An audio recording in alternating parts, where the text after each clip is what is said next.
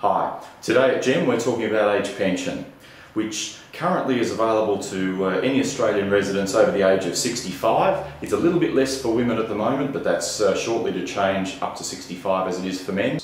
It's subject, of course, to a means test, and let's have a look at that now. The means test is simply an income test or an asset test. What Centrelink will do is that they'll look at you under both tests and they'll work out which one pays you the lower amount of pension and pay you that. So looking at the income test first, what do they count as income? Well, what Centrelink will count as income is any employment income if you still have it. They'll count investment income.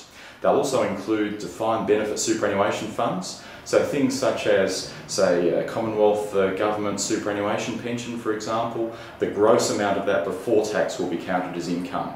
And finally, if you're receiving any allocated pension income, some of that will be counted toward the income test, but there's quite a deep discount under allocated pension income toward the income test, and we'll come back to that later.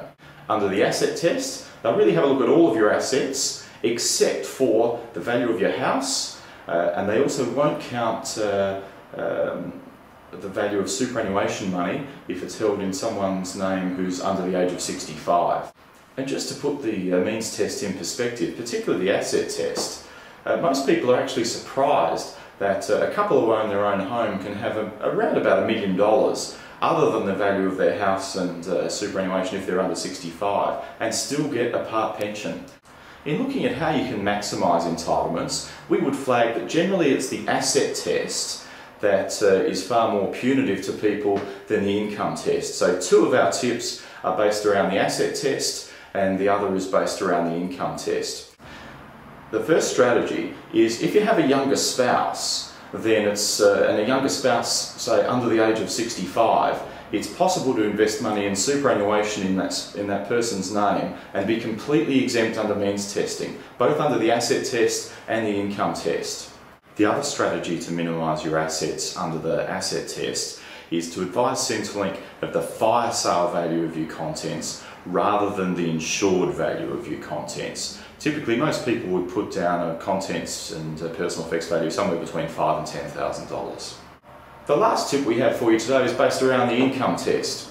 And typically those who are affected by the income test are those who are receiving some other form of defined benefit superannuation pension, such as a ComSuper pension or a DFRDB pension or a state government superannuation pension.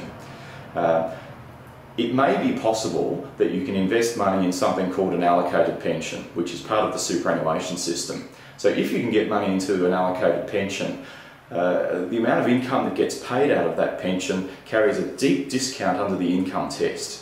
Very difficult to explain here in a short video, but we'd encourage you, if you're affected by the income test, to get advice on whether an allocated pension can help you.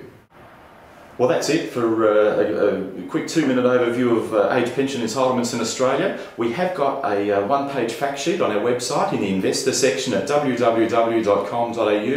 But Centrelink legislation is right up there with tax legislation for complexity, so we'd really encourage you to get some specific advice to your situation.